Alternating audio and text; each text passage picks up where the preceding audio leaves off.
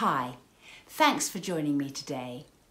Are you finding step-family life much more difficult than you thought it would be? Can you not get things done the way you want them to be done? You know, your way, the way you want to lead your life, the way how you want the house to be. Is none of it working out easily? What can you do?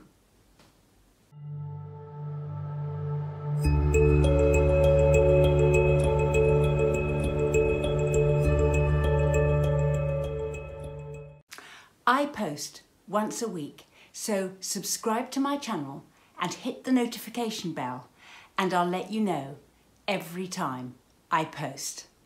When we become a step-parent, there are often many problems that we could have never foresawn or imagined.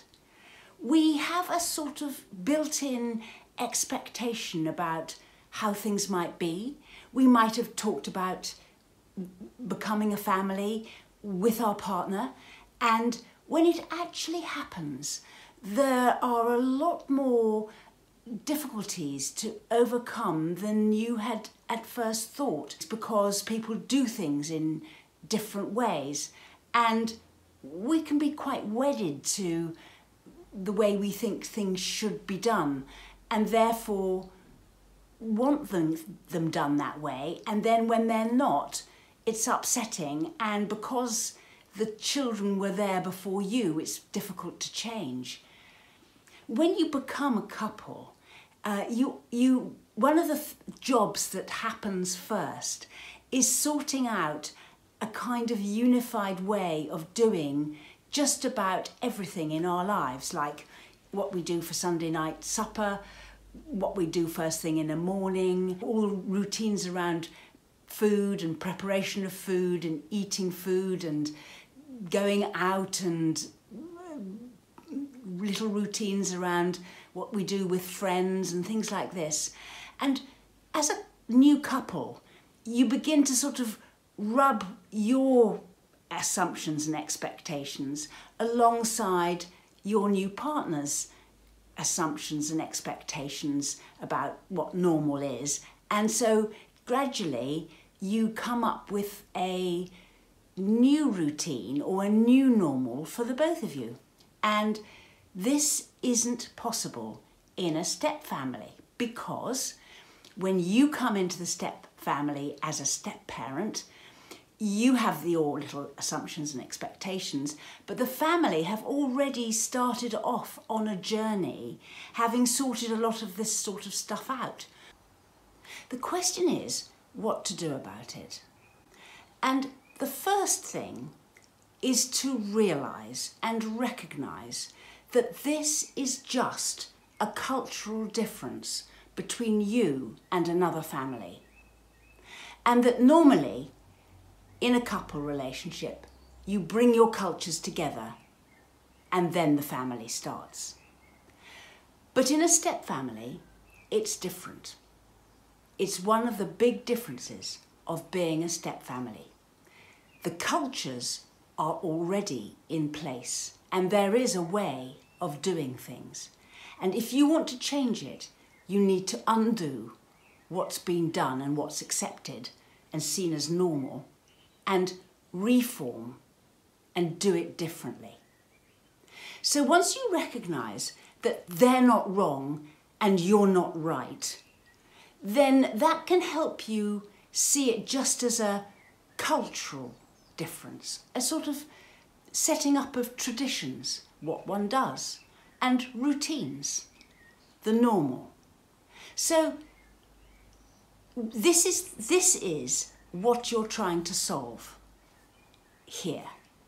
The changing of traditions and routines in an existing family to make them more in sync with what you find acceptable, which is a very normal process when two people come together as a couple. But how do you achieve it in the step family? Well, my recommendations are this: that you bide your time where you can, because life gives you opportunities to change things occasionally.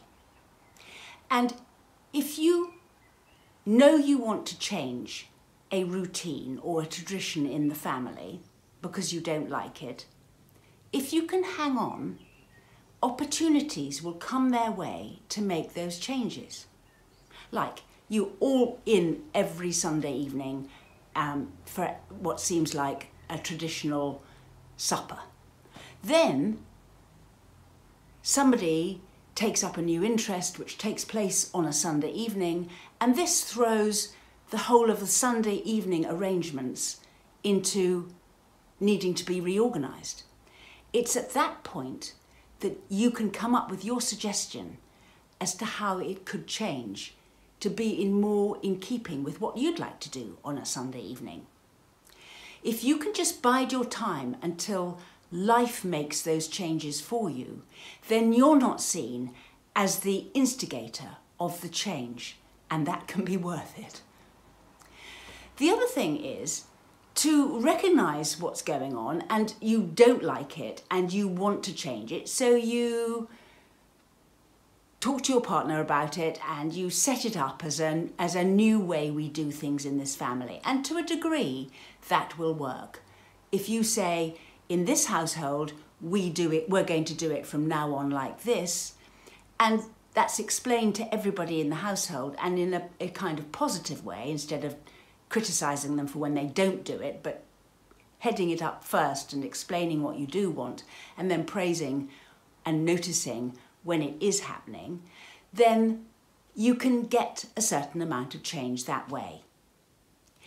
And the third thing is to recognise that this is actually a job that takes place between you and your partner in setting up a home and setting up a life together. And this rubbing of the edges where you feel differently about things is quite normal and quite difficult to do with a load of kind of adultish children around who can understand what you're talking about and hear you and your partner slightly argue about the way you're going to do something. All of that's usually sorted out before the babies can really understand what you're arguing about. But when you're dealing with a sort of 8, 10 and 12-year-old, then they can all understand. So you have to have your arguments in public, in front of them, so to speak. But it is worth just recognising that this is all you're doing. You're just rubbing those edges off and deciding who wants what and how it's to be done. And it's not a disaster.